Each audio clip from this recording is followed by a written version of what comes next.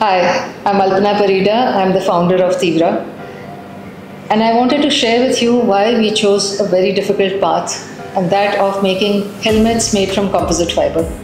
So most helmets, 99% of the helmets in the world are made from different kinds of plastics, largely ABS, which are very cheap, and then the better quality ones are made of polycarbonates. Polycarbonate is a material that is extremely strong. In fact, one of the properties it has is that unless there is very, very high impact, the material doesn't break, and that's why it's great for roofing. It's great for applications where you need that kind of tensile strength.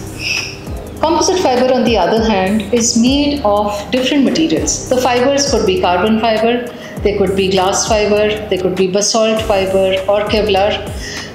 Multiple materials are composite fiber, but when these fibers, because there are millions of them and they are multi-axial, they go in multiple directions and they are bound together by either a resin or an epoxy, and then these layers of different fabrics of this material are laid on top of the other and fused together using further resin and epoxy and heat.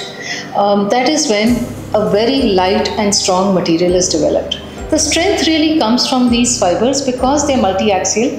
If there is any impact, the impact travels along all these different axes of the fibers. And typically, whenever there is impact on a plastic helmet or a plastic product, impact is concentrated at a single point. But when it is composite fiber, it gets dissipated across the entire surface. We also realized that while most of these helmets are certified, some of the best certifications in the world certify a lot of these helmets, the tests are actually done at less than 30 kilometers an hour.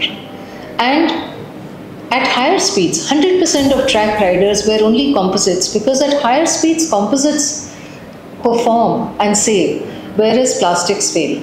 So we took this call very early on that we were only going to do composite fiber helmets.